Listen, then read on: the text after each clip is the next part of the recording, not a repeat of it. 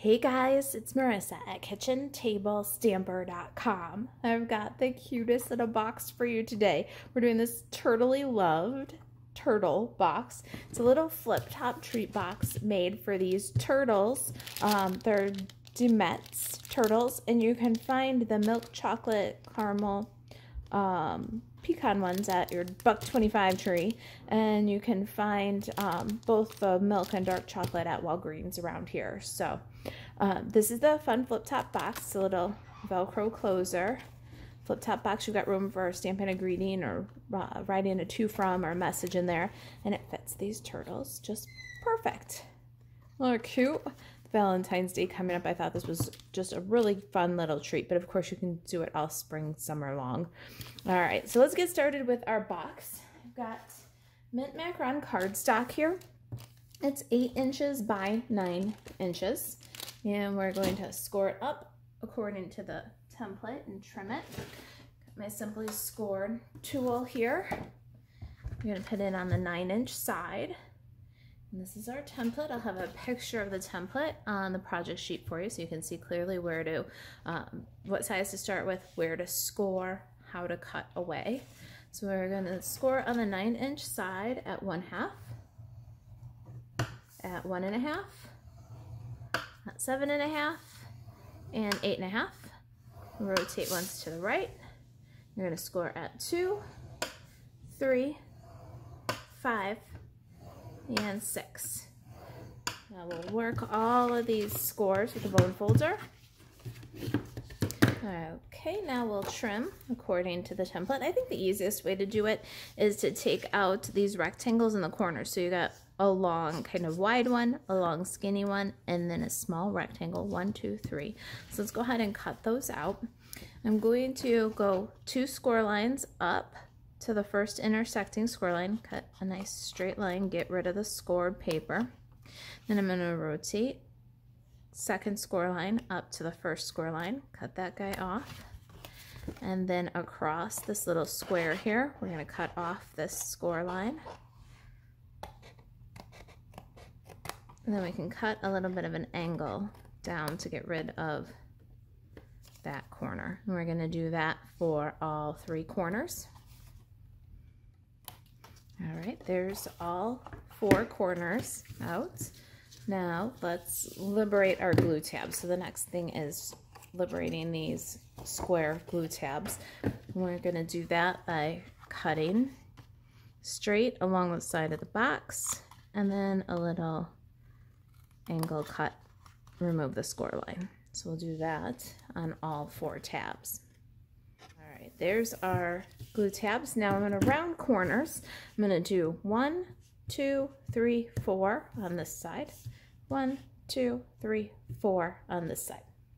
You can use whatever corner rounder you have, or if you need one, the detailed trio punch from Stampin' Up will give you a corner rounder if you're in the market for one. There is our box. Now let's do adhesive. We're going to do little equal signs on all 4 tabs. I'm using tear and tape. You could absolutely use liquid glue. If you use liquid glue, you have to hold the corner until it grips, and I am just not patient enough for that, but it will give you a great strong hold. So liquid glue is fine. If you're not patient, you don't want to hold the corners till they grip, well, use your tear and tape. I'm going to remove the liner using my Take Your Pick tool. The little piercing end makes this job super easy. And now we'll form the box. And just fold in your tab, fold up the side of the box, nice square corner, burnish. Same thing, all 4 corners, all the way around the box.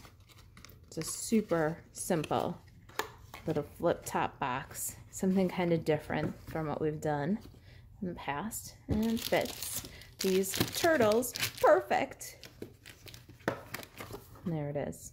All right, let's do some turtles next. I love the little turtles. I love the big turtle. We're gonna do 3 turtles. I've got Just Jade, Memento Tuxedo Black, and my Stampin' Pierce mat. Turtle and Friends stamp set is photopolymer, so your Stampin' Pierce mat is your best friend for a nice even impression. And you can bundle Turtle and Friends with the Turtle Builder Punch and save 10%. Love this bundle, and especially love this bundle since I've learned to put the little white eyes on our turtle. I think it really brings him to life. Let me show you. We're gonna take some mint macaron cardstock and just jade ink. We're gonna stamp a turtle, and we're gonna stamp two little turtles. I got them on the same block with just jade ink.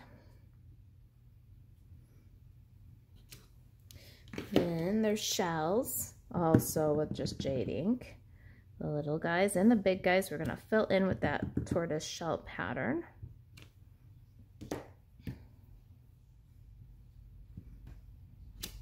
So sweet. Now slide this guy to the side. We need some basic white. We've got a little scrap here, but even better than a little scrap is a little strip. So I'm just going to cut a small strip. Got a piece of Stampin' Up! Small grid paper here. You can tell this one's much loved, but we want to protect our Stampin' Pierce mat because we are going to do the eyes now. So we got to change our ink from just jade to Memento Tuxedo Black. So we're just wiping off using our simple chamois. And now we're going to ink up just the eye of our turtle and our little turtle. We're going to do two little eyeballs for our little turtle. All right, so we've got all of our eyeballs there. And one more bit of stamping before I close up my ink pads. I have a label that I cut using my pretty pillow box die set. I love the labels in this die set and the tag. They're really very useful. Use them all the time. It's a pretty little stitched one, and it'll fit the "You Are Turtly Loved" greeting just perfectly. So we're going to ink that up with Memento Tuxedo Black and stamp centered on our awesome label from Pretty Pillow Boxes. It's cut from basic white. Ta-da! All right, let's get the ink pads out of here before I ruin something. Our little turtles need to be cut with scissors. So I'm going to go ahead and do that. And then I'll be right back and we'll do some punching. All right, so we've got our two little turtles. Aren't they sweet? Now time to do some punching. Here's our big guy. We can just punch him right out. Love these punches. Now to our eyes. We've got a little eye right here. We're going to slide in to a little circle at the bottom of the punch and punch out that little eyeball.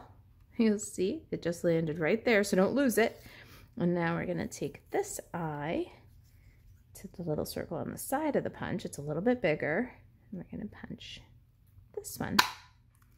All right, so there's our little eyeballs. We're not going to lose them. They're right in the punch. And we're going to bring our turtles really to life with these little details. So here's our little turtle with his eye all done up. Here's our second little turtle. We're going to change that one from a closed eye turtle to an open eye turtle. We're going to put the details on this guy. So I've got multi-purpose liquid glue, and I'm going to do the tiniest little dab of glue right on the turtle, on his eye. And then I've got my Take Your Pick tool. And I'll grab the little eye off of the punch. It's just sitting right there waiting for us. See? Pick it up with the Take Your Pick tool. Bring it to the turtle. Pop it on the glue. All done. Super simple. Great detail. Just really brings this turtle to life. Whether it's the little guy or the big guy. Cute, right? All right, let's go ahead and grab our heart punch pack. I love these. We're coming up to the season of love again. This is the heart punch pack. This is from the Stampin' Up! Annual Catalog. We are going to punch ourselves a Sweet Symmetry heart. We're going to use a smooth one. This Flirty Flamingo Sweet Symmetry paper. And then we want a scallop layer. These are both one awesome punch pack from Basic White. We can glue those two together.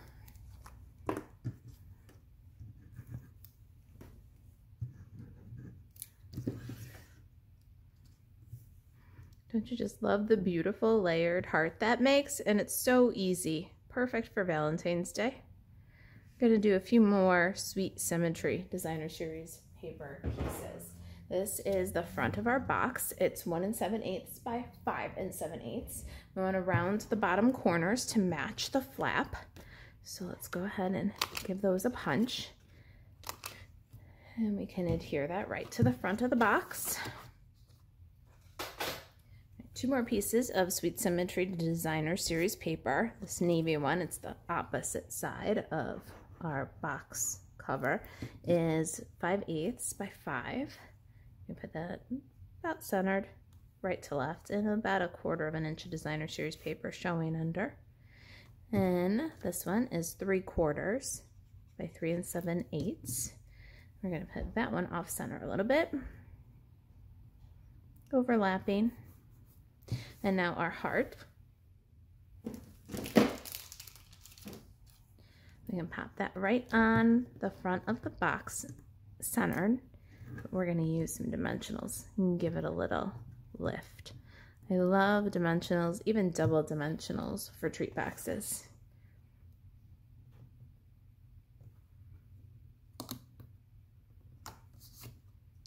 Now, a Turtley Loved sentiment, we're going to add liquid glue under UR and a mini dimensional under Loved, and put that across the bottom of our little heart here. He's so cute. Make sure it's level. Well, we've got a little second to slide. And my turtles, let's adhere the small guys before we lose them. And don't let things sit, because I lose them so easily. And this little guy right over you. And this little guy is going to hang off the heart a little bit, so I like to put the dimensional on the heart, expose the adhesive, and then line my little turtle up right on the adhesive. Look at those cuties. Now inside, we're gonna put this label. You can absolutely go ahead and adhere your label now. And then if you think of it later and you want to write a to from message or stamp a greeting, just lay it flat and you can do that. If you already know what greeting you might want to stamp there, or who this is to or from, or what message you might want to write, you could do that now. Otherwise, if you want to do them ahead and add your message, this box will open up flat like that for you to put your message. I cut this one from Basic White cardstock using the Ornate Layers dies. It's a gorgeous, fancy rectangle set, and we're going to use this long, skinny, not the longest one, the next longest skinny rectangle. Glue that with liquid, centered right to left, and burnish it down. Then our sweet turtle, I'm going to add that guy over the edge of the label here.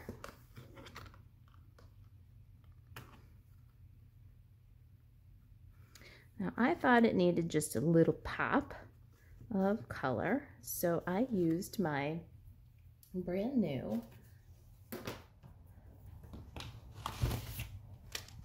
Sweet Hearts dies. These are going to be available January 4th in the new January and June catalog.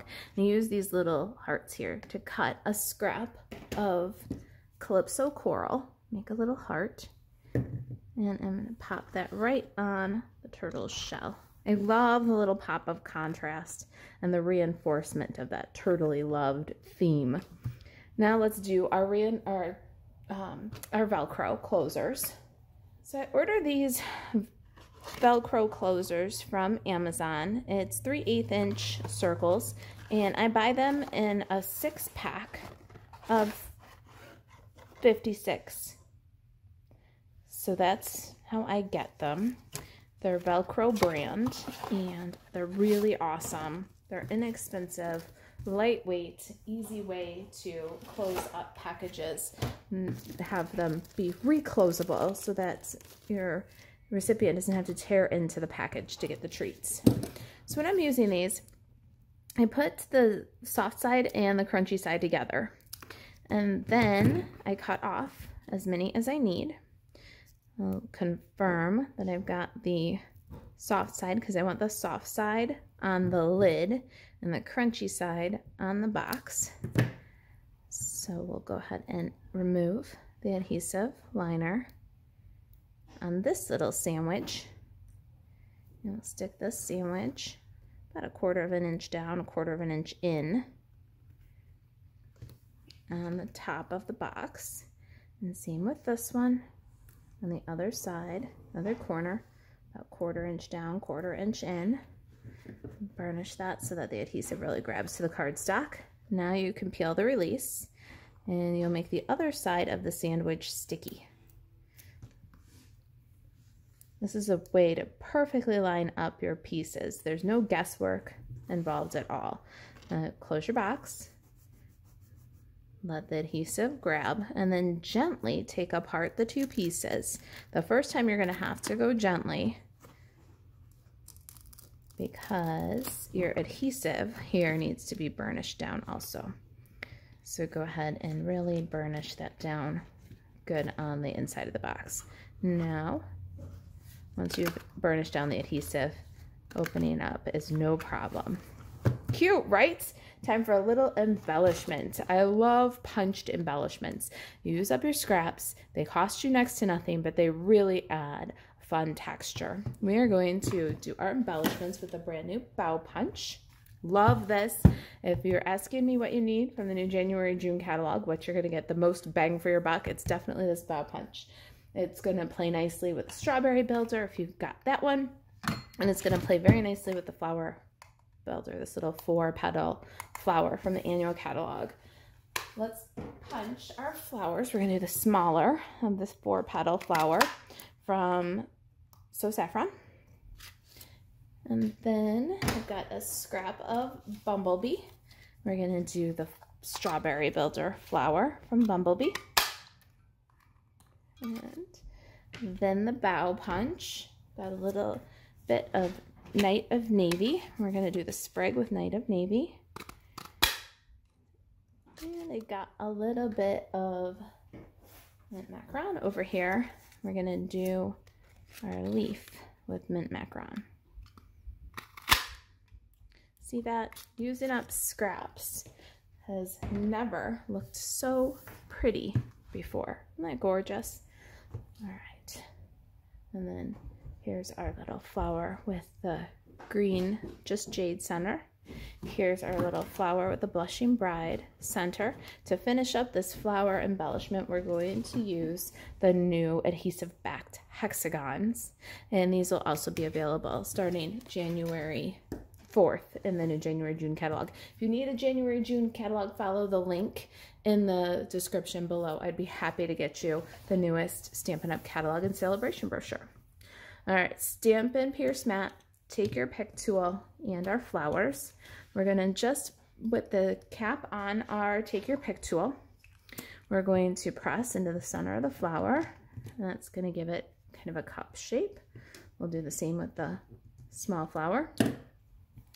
Liquid glue to the back of the small flower, just at the bottom of this cup shape here.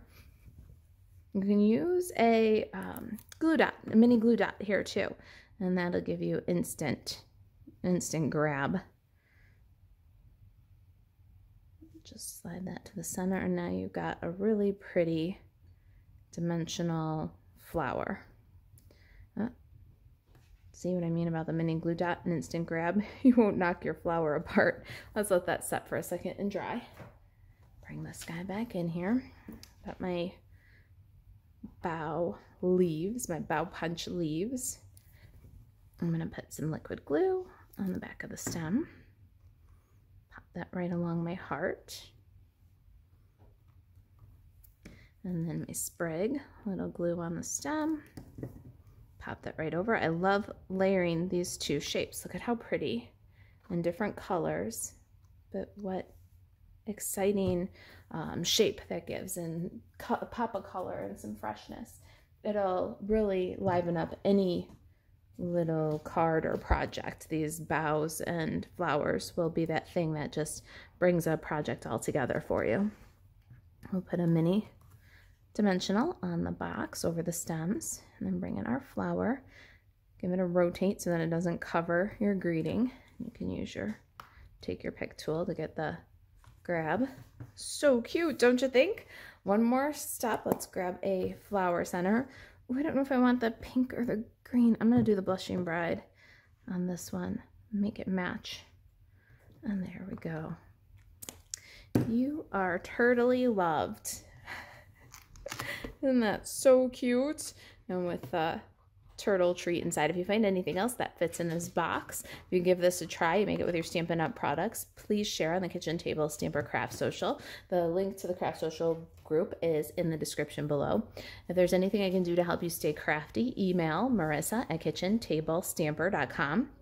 Grab a catalog, a new January and June catalog, using the link below the video to the Kitchen Table Stamper store. And to shop Stampin' Up 24/7, you can buzz over to marisaalvarez.stampinup.net. Thanks for watching. I'll see you in the next video.